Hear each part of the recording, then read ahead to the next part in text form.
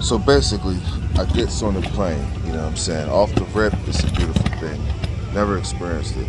You know what I'm saying? Okay, let's see what it's hitting for. We sit there for about an hour, then we gotta get off the plane. You know what I'm saying? We gotta get off the plane because of the weather and we've been sitting so long that now they gotta put some more fuel in the plane. Not too bad though. So basically it's like an hour and a half, 2 hour delay. We get back on the plane and we drive from Raleigh to Newark, New Jersey. Not a bad experience, you know what I mean? I pulls my camera out and everything. Beautiful stewardess on the plane, you know what I'm saying? You could tell she's beautiful just by looking at her eyes. You ain't even gotta see her face. Very nice, very helpful. Everybody on the plane helpful. I'm realizing that this is all right. I'm sitting kind of close to the window. It's not that much room, you know what I'm saying? I guess people could appreciate first class seats. Who got first class seats? I realize that. However, I got my camera out, you know what I mean, acting like a tourist, doing my first experience flyer type thingy. And I'm like, okay, this is cool, you know what I'm saying? It saved me a little bit of time than driving. But you know, the reason that you gotta be there, the fact that you gotta be there like 2 hours ahead of your departure, you know, that kind of like, well, you know, well, at least I didn't have to drive, you know what I'm saying? It did have some benefits to it. I tell you one thing, we got from Newark, New Jersey, pardon me, we got from Raleigh, North Carolina to Newark, New Jersey in like an hour and 10 minutes. I thought that was amazing. This plane was flying super duper fast. It was that moment that I said in my mind, you know, it won't be my last time flying. It's my first time, but it won't be my last time. I also said, Lord, please make sure that this ain't my last time, Lord. Please cover us with your protection and your blessings. And he did that. If there's anything we can do to make your flight any more enjoyable, now I'm gonna be totally honest with you now. When I got home, when it was time for me to go home, it started getting a little different. You know what I mean? I'm like, Dad, it's a beautiful flight here. Everything beautiful.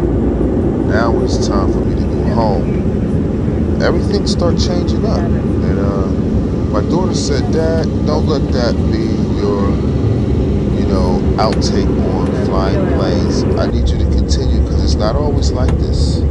That's what she said. But for one thing, they canceled my flight without even telling me. This is the flight going back home.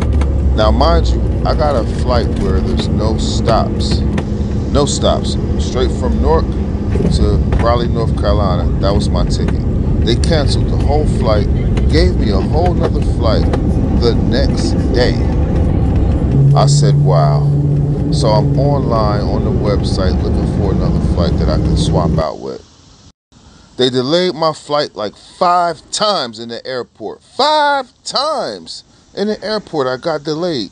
I didn't think I was going to make it home. Then they canceled my flight and made it another day. But I must say, this is the reason it was all worth the hassle. And I'm gonna be alright. Right, little TJ?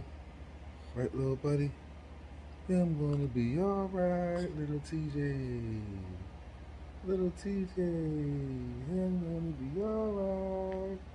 My little buddy. I'm trying to tell you, it was such a blessing. Such a joyful moment to be rocking my grandson to sleep and spending time with my grandson. It just reminded me all over again of what I had to go through when my kids were babies. And life is so precious, and through all the hassle of flying, and I missed a day of work because they kept rescheduling and canceling my flight, and I had to get on a freaking waiting list to see if some other seats were available in a different flight.